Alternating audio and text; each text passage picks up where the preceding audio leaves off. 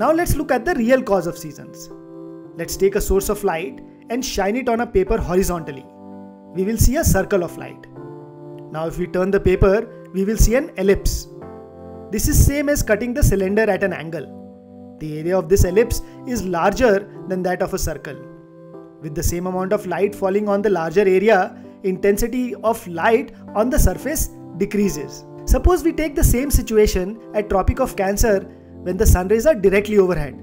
At this time, however, at Tropic of Capricorn, the light will be falling at 2 times 23.5 or at 47 degrees.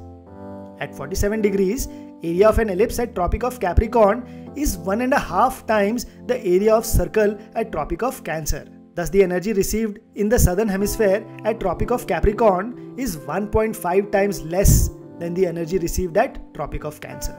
This difference in received energy per unit area leads to higher and lower temperatures, and this is the real cause of seasons. Now we have also seen that the length of days or nights change during the year. This is also because of the tilt of the earth. So when the earth's axis is pointing towards the sun at summer solstice, the northern hemisphere has larger days. This region gets heat for more time, thus raising the temperature, and hence it is summer.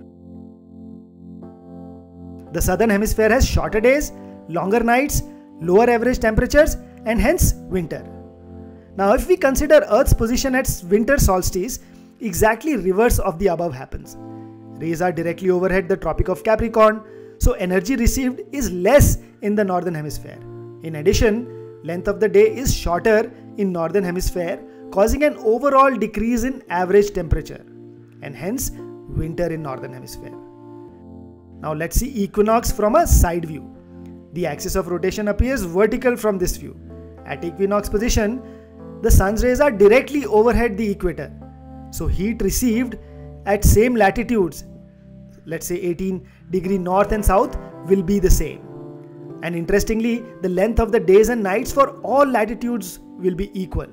In other words, everyone on Earth has 12-hour days and nights in this position of Earth, which happens twice a year at equinox.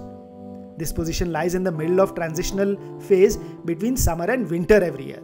So we have seen that due to the tilt of the earth going around the sun, we have seasons. These are combined effect of sunlight falling at various angles at different latitude, leading to different energy received at the place, and duration of the day or the amount of time a place gets light. So I hope you enjoyed the real reason behind the season. Thank you.